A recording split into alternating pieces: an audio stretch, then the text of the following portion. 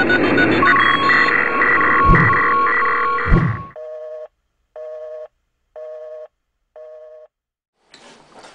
so tonight I thought we'd have a look at Ophcrack.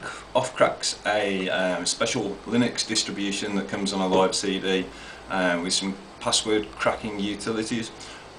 Basically, what the live CD allows you to do is extract the hashes of the stored passwords on the Windows install, whether it's XP or Vista. I'm not 100% sure whether Windows 7 supported.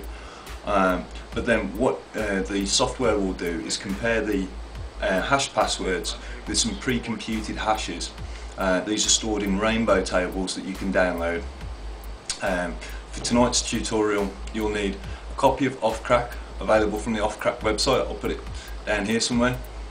You will also need some Rainbowtables. You can get these off the internet. You will have to search for them. You will also need an 8GB DVD or an 8GB USB stick, or a partitioned hard disk with the Rainbowtables sitting in the partition. You will also need some CD burning software to burn the ISO off, so you'll need to burn Rainbowtables to one disk, USB or hard disk, and you will also need to burn Ophcrack onto a USB or onto a CD. And here I have the Ophcrack live CD and the Windows Vista special set of tables,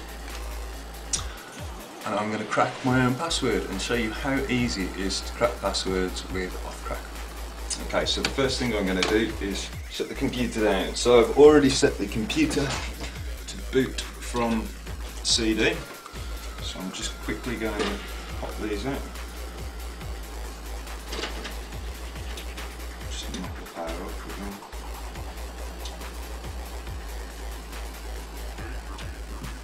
Stop it booting into anything. Okay. Give it some juice.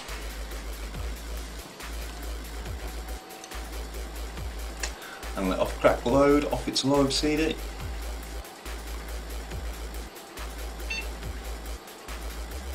Now, the reason these Rainbowtables are pre-computed is because they take a long time to compute on a normal computer. So if we had to generate each hash as we were checking the passwords, it would take a stupidly long amount of time.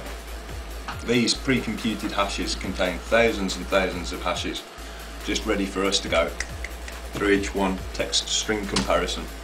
Okay, so Ophcrack's loaded. I've just chosen automatic mode, so it's going to detect the keyboard and the hard disks and the mount points and the language. I'm going to do some crazy stuff with Linux. Load the kernel.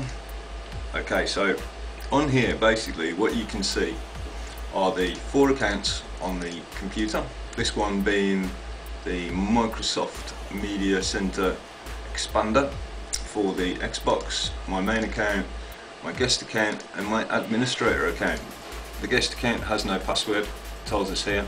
It's currently disabled as well. And basically what Ophcrack is going to do now, it's going to load these tables up into memory and then start comparing hashes. So here we go, you can see it now loading it into RAM.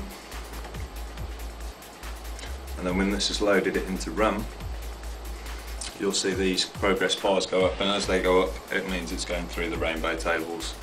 And hopefully by the time it's finished, if the password's not too strong, you should have a password for administrator or the default user account, so you can just go ahead and log in. Super user. Yeah. I'm just going to cut the recording now and we'll come back to this once it's done its stuff. I'm going to blur the passwords out so you can't see them.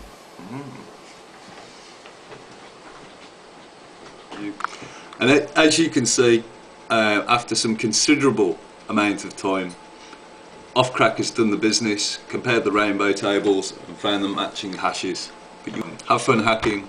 This is a brilliant tool for recovering passwords, works on Vista and XP, and we've got some more cool vids coming up for you soon. Peace.